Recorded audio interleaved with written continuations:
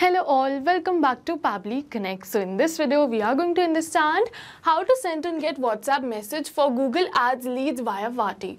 So are you also using Google Ads to promote and grow your business? Then this video is definitely for you. So over here, I'm doing the same. I'm running a dental clinic, and to promote and grow my dental clinic, I'm using Google Ads. So now what I want is that as soon as a new lead is generated with the help of my Google Ads, my lead should receive an automated WhatsApp message to nurture that lead, and also my team on WhatsApp should be notified about the new lead received so that we can follow up quickly and efficiently. So to do this, we are going to create a connection between Google Ads and Wati.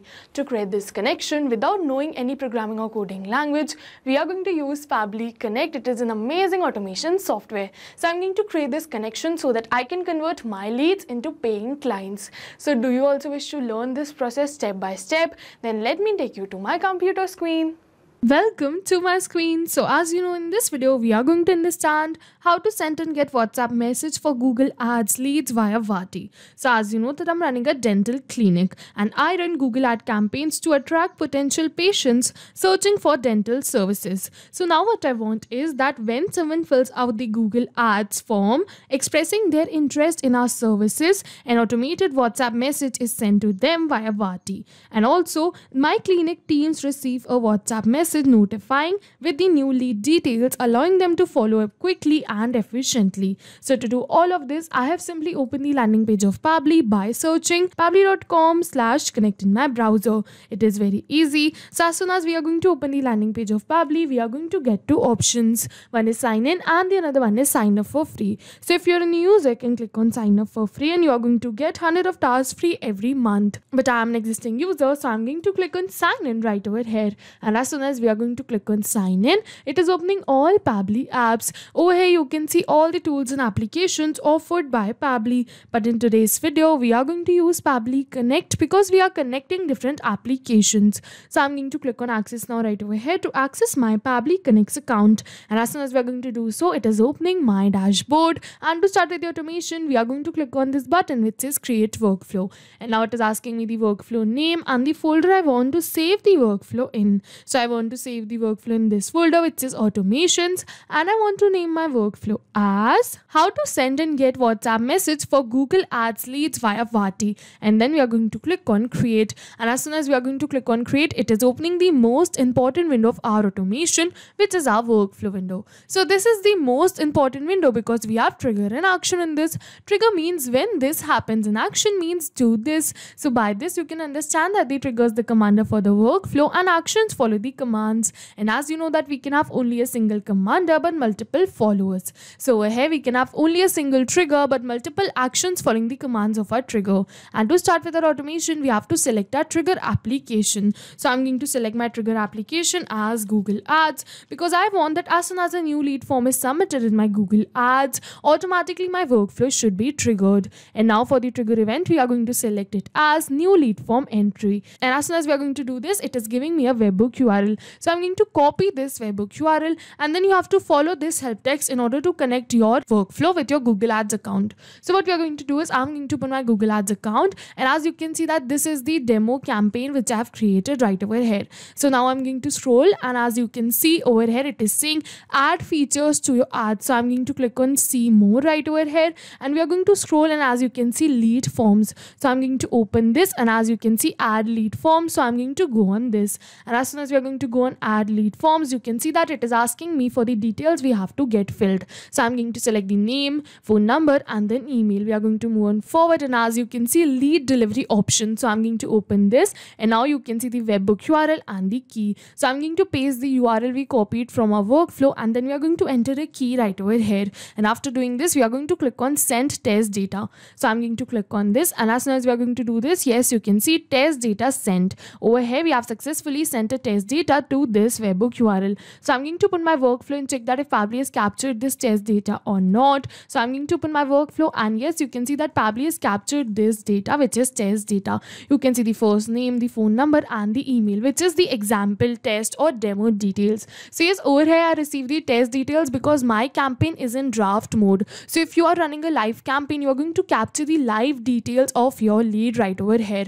So yes, after capturing these lead details, we have successfully completed our trigger step, and now we are going to move on towards our action step. So what I want is that I want to send an automated WhatsApp message to this lead. For that, I'm going to search for my action application as Wati right over here. So I'm going to search for it and then we are going to select it. And now for the action event, we are going to select it as send template message, and then we are going to click on connect. And as soon as we are going to click on connect, as you can see that it is asking me to add a new connection or select the existing connection. So if you have already connected your Wati account with your Pabbly's workflow, you can click on select existing connection and then save. But if you haven't, you have to follow me, click on add a new connection, and now it is asking me for the API endpoint and the access token. So to get this, we are going to follow the help text, and it is saying navigate to the top on your Wati dashboard, click on the hamburger icon, then click on the API docs to find your API endpoint, and same goes for access token. So what we have to do is I'm going to follow this. I'm going to open my Wati right from here, and as soon as we are going to open our Wati account, you can see that this is my account, and over here are all the templates that I've created.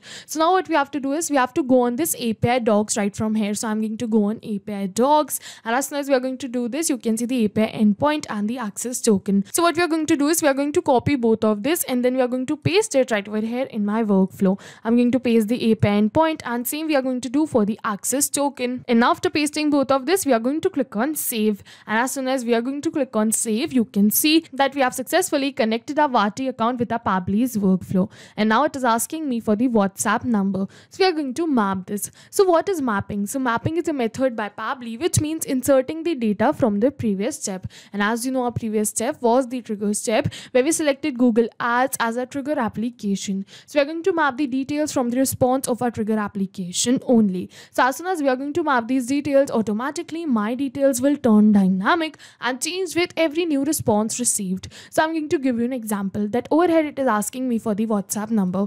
Okay, so let's suppose that I'm going to enter a WhatsApp number right over here manually. So then this will not change with every new lead received because this is a static information and we have entered it manually. But if we are going to map this from the previous response, suppose you can see the number. So let's suppose that we are going to map this test number from the previous response, then this will definitely change because my previous response will also change. So that's why we do mapping right over here to run our workflow in real time. And after doing this, we are going to move on forward. It is asking me for the template. So as you can see that I have created two templates right over here, WhatsApp message to the team and WhatsApp message to the lead. So over here we are going to send a WhatsApp message to the lead first. So I'm going to select the same, and now as you can see that this is my template. So I'm going to select right over here WhatsApp message to the lead, and after selecting this, it is asking me for the broadcast name. So I'm going to enter it as leads right over here, and then we are going to move on forward. You can keep the broadcast name as you wish, and now it is asking me for the custom parameters. So over here, to let you know what does this mean, again we are going to open our template,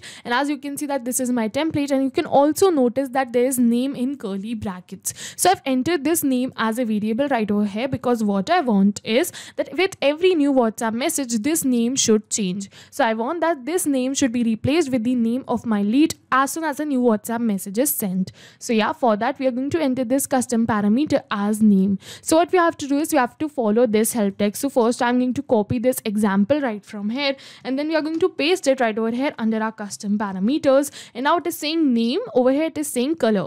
So what is asking me for the name of the variable. So as you can see, the name of my variable is name only. So I'm going to enter the same right over here in my workflow, and now after entering the variable name, it is asking me for the value. So over here I'm going to keep it as the name of my lead. So we are going to map it. I'm going to look for the name, and as you can see, first name, last name. So we are going to map this demo details of my lead. So yes, over here you can see the name of the custom parameter is name, and for that the value is first name, last name. And after doing this, I'm going to click on save and send test request. But before clicking on save and send test request, as you can see that I have only a single variable right over here in my template. So if you have multiple variables in your template, that you are going to enter multiple details right over here, but I had only a single, so that's why I've entered only one. And now I'm going to click on this, but before clicking on this, I'll just replace this dummy phone number with my original phone number so that I can show you the message and the response received. And after doing this, I'm going to click on save and send test request. And as soon as we are going to click on save and send test request, yes, you can see that we have successfully sent a WhatsApp message to the lead. Over here, you can see the details of our lead. So what I'm going to do is I'm going to open my WhatsApp and check for the WhatsApp message sent to the lead. So I'm going to open the WhatsApp, and yes, you can see hello, first name, last name. Thank you for your interest in our dental services. You can see exact same message right over here which we entered. So yes, with this we have successfully completed this sent message step. So I'm going to first rename this step. I'm going to go on this three dots and then rename. So I'm going to keep this name as send message because I want to get a message too. So to avoid the further confusion, I'm going to keep the name as sent message. Another, we are going to add another action step right over here because I also want to get a WhatsApp message. So I'm going to search for the action application as Wati again. As you can see the same, so we are going to select it. And now for the action event, we are going to select it as send template message, and then we are going to click on connect. And as soon as we are going to do so, yes, you can see again it is asking me for the same. So I've recently connected my Wati account, so I'm going to click on select existing connection and then save. And as soon as we are going to do so, you can see that we have successfully connected our Wati account with our Pabbly's workflow. So now I'm going to rename this action step as get message. So I'm going to rename this right from here as get message to avoid the confusion. So I'm going to enter it. Yes, you can see Wati send message and get message. Now we are going to move on forward. It is asking me for the WhatsApp number. So I'm going to enter the WhatsApp number of my team right over here. So I'm going to enter this manually because I don't want to change this with every new lead receive, and I want this to remain static. So now after entering this, we are going to move on forward. It is asking me for the template. So I'm going to select the template as WhatsApp message to the team. Over here, I'm going to show you the template too. As you can see that this is my template. So I'm going to select the same, and now it is asking me for the broadcast name. So I'm going to keep it as team right over here. We're going to move on forward. It is asking me for the custom parameters again. So as you can see over here in my this template, we have 3 custom parameters. So I'm going to follow these steps to enter all of this one by one. So I'm going to copy this one right from here, the example. We are going to paste it. We are going to remove these extra spaces, and then we are going to enter the name of our custom parameters one by one. So for the first, it is name. So I'm going to enter the name right over here. You can see the second is email. So I'm going to enter the email right over here. And then the third one is phone. So again, I'm going to copy this and paste it right over here and enter for the phone too. And then after that, we are going to map the values. We're going to enter the third as phone right over here. So I'm going to enter it. So as you can see that I've named all the 3 custom parameters, and now just I have to enter the values. So for the custom parameter name, I'm going to keep the value as name, which is first name, last name right over here. You can see the same. For the email, I'm going to keep it as the email of my lead. I'm going to look for it, as you can see the same. So we are going to enter it, and then we are going to map the value for the phone, as you can see the same. So we are going to enter it. And after doing all of this, again, we are going to click on save and send test request. And as soon as we are going to click on save and send test request, yes, you can see that we have received another response that we have successfully sent a WhatsApp message to this number. So I'm going to open my WhatsApp and check for the message. And yes, you can see new lead alert. We have just received a new lead from Google Ads campaign. You can see the lead details, name, email, and phone number. So yes, with this, we have successfully sent a WhatsApp message to our team too. So yes, with this, our workflow is successful, and I'll just summarize this workflow for you once. For the trigger application, I selected Google Ads, and then for the trigger event, we selected new lead form entry. And then for the action steps, we selected Wati right over here because I wanted that as soon as the new lead form entry is made in my Google Ads, automatically that lead should receive an automated WhatsApp message like this. And also my team should receive a notification message. Over here, you can see the example for the same too. And yes, this automation ensures immediate engagement with potential patients, improving our conversion rates and enhancing the patient experience. So yes, once I've created this automation, I just have to sit back and relax, because as soon as the new Google ad is submitted, automatically I don't have to get back to my workflow and do this procedure again and again, or click on save and send test request. As soon as the lead is submitted, automatically they'll receive a WhatsApp message, and my team on WhatsApp will also get notified. So yes, this was it for the video, and if you have any questions related to the video or the workflow, you can directly comment on this video. And for your reference, I'll just clone this workflow and share the workflow link in the description box so that you can access my workflow. I hope this video was helpful for you. Thank you for watching. Not only these applications, but with the help of Pabbly, you can integrate many more applications. So now, if you have any doubts, you can reach us at support@pabbly.com. If you have any queries, you can reach us at forum.pabbly.com. And if you have any pricing related issues, you can follow this website. And if you find our videos helpful, do like and subscribe our channel. Thank you for watching.